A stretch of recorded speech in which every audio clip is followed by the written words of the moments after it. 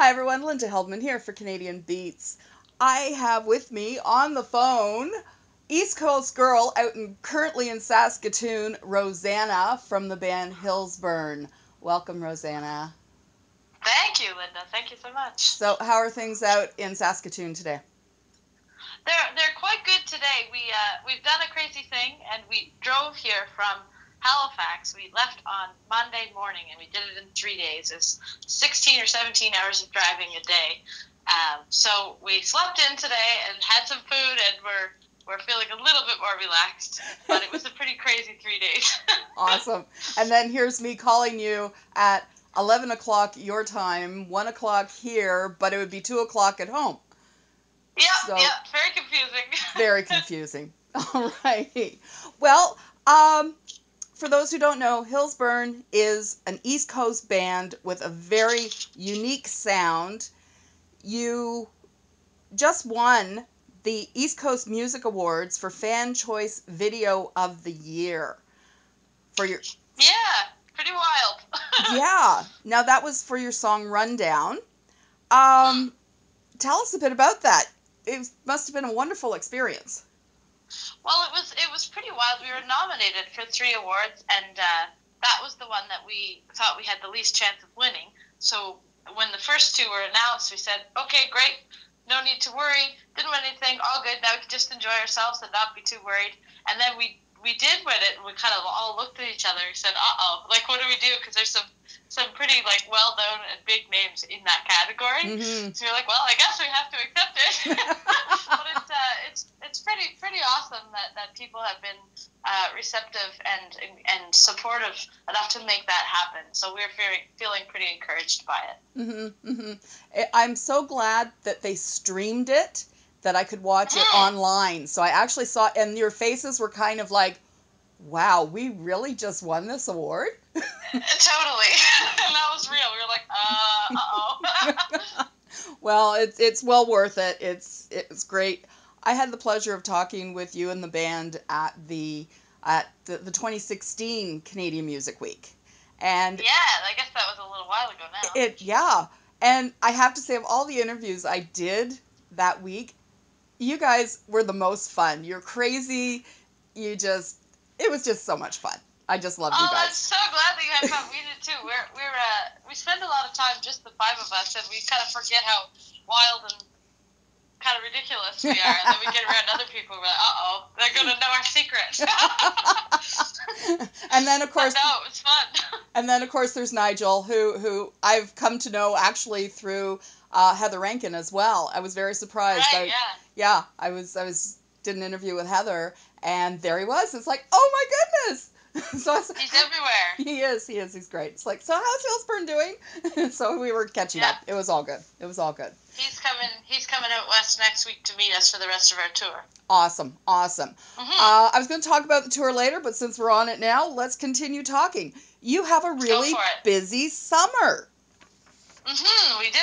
You just did a whole bunch of dates down east. Yeah, we kind of did a bunch of weekend shows close to home, and we've just gotten to Saskatoon, and we're going to be out here for playing shows for 2 weeks before we head home. We're playing shows between here in Saskatoon and Vancouver. Mm-hmm. That is awesome. Yeah. And there's one in particular that you're kind of excited about, right? The Vancouver Folk Festival? Oh, yes. I was like, is that the one that I just talked about? Yeah. The Vancouver Folk Festival is going to be really awesome. And I think that we're playing in the day before, we're playing in Harrison Hot Springs, which I'm really excited about, too. Great. Now, yeah, so we've never been that far. We just played, last summer we went as far as Jasper, Alberta, but BC is the first time this year, so we're feeling excited about that. That's great. My only disappointment about your tour dates is there is nothing in Ontario. I know. We're saving it until the summer is over, and then we're going to make some plans and come back. Okay. Don't worry, we're coming. Good. Well, you got to come through Sudbury on the way back home, right? That's true, but we have to be back for a show in Halifax, so we don't have time to play any shows. We always do things the insane way. Well, I'm thinking you can at least, send me a message and say, hey, we'll be in town approximately this time, and we can at least meet at Tim Hortons for a coffee. It's true, and we'll sing you a song. Okay. Hey, perfect. Tim Hortons Yeah, impromptu we were acoustic. planning on flying out here, but we bought a van this week and ended up having to drive it out. But we had a show at home on Sunday, so we had to do it in 3 days. Anyway, it's all very ridiculous. Great. Now, you just released a new single called Sun Ought to Shine, which I saw the video for that. And what a powerful song. Just beautiful. Tell us. Thank you, Linda. That's so nice. That's so nice. We're really excited about that song. We did the video with a videographer out in Halifax. Well, actually, he just moved to Toronto. His name is Matt Barkley, and he's got a company called Bad Fun Media. And he's just a young guy, and he's just so good. He's so good. Every video that he does is amazing. And we were so lucky to be able to work with him again, and we were so excited about how the video turned out, and it's we're just all around feeling very good about that video. Great. So is this kind of set the tone for the album that's coming out in the fall? Yeah, so that song will be on the album, but it will be a different version of it. We've got a horn section and a string section on it, so it'll be a lot bigger sounding. Wow. So we're really excited about that. We decided to release the live version just before we got the full one done, and then listening to them back to back, I'm really excited for people to hear the album version, because it's got so much more going on.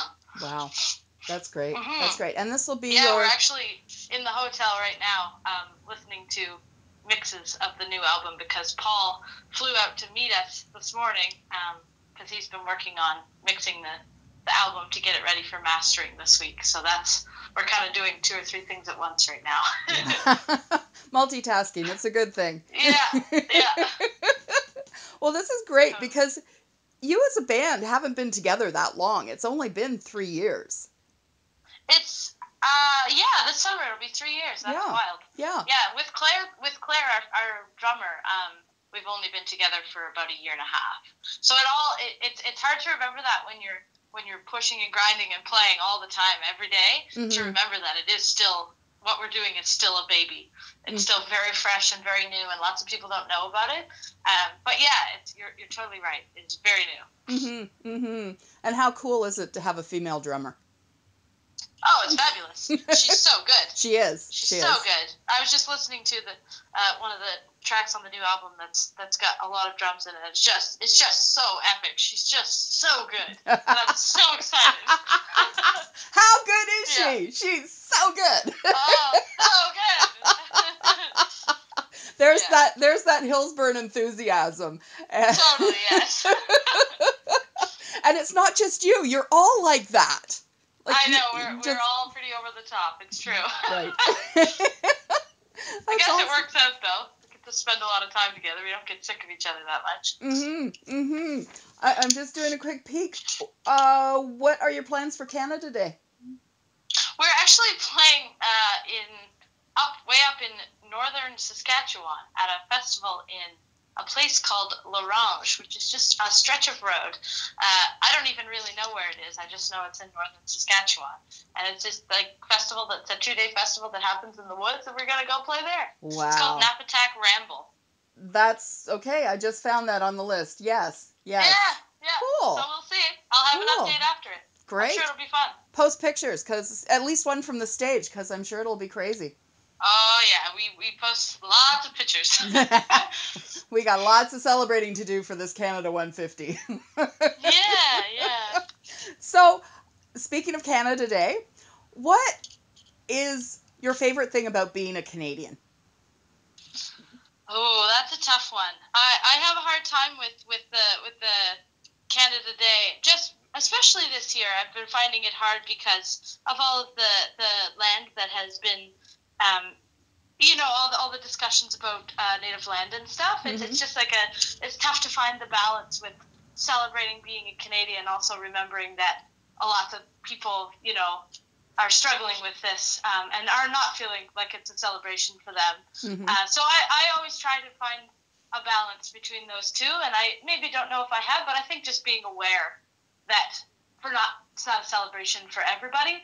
And for me, I think being a Canadian is just like living in a community and a city and a place where I feel that I belong. I think that's the biggest part for me. That's what I celebrate is having a place where I feel comfortable and safe, and having a community that supports me. I think that's what everybody wants, and I think that lots of people in Canada can have that, and that's nice. Yes. Great. But yeah, there's always trying to find a balance between all of those things. Absolutely. Sorry, I went on a little rant. Oh, that's okay. That's okay. And this is a question I've been throwing out to bands lately, just to get some interesting stories. Do you have a favorite fan interaction that has happened with the band so far? A favorite band interaction or fan interaction? Fan interaction. Oh, that's tough. I think the greatest thing, and it's not one thing, but it's just been traveling around and making friends with the people who are into our music. It's like when we played in PEI this weekend, and there was like 10 people there who I would consider a friend of mine that I realized I only knew through Hillsburn because they had been to see us so many times. And I was like, that's so awesome. And you get to do that all across the country. Mm-hmm. I think that's my favorite part. Just like meeting so many cool people and having them be into what you're doing and supporting you. And basically they do anything for you. They put you up in their house. They feed you meals, buy tickets to your shows, buy your t-shirts and your CDs. Like, it's just so nice. People are so encouraging here. It's so awesome. Great. I love that. Yeah. I love that. Well, we at Canadian Beats love you as a band. We support you. And we'll continue to do that in... I know we're only halfway through 2017, but when the new album... we really appreciate that. It means a lot to us. When the new album comes out, I know somebody on the team will definitely be giving it a review, and that's great. I will let you go, but I thank you so very much for talking with me this morning. And my absolute pleasure. You have a great time this weekend and for the rest of your time out west before you head back. And send me a text when you're coming through Sudbury, because we will meet up for a coffee as long as it's not like 3 or 4 o'clock in the morning. Yeah, and knowing us, it probably will be. Okay. Well, we've been speaking with Rosanna from the band Hillsburn, and I'm Linda Heldman for Canadian Beats.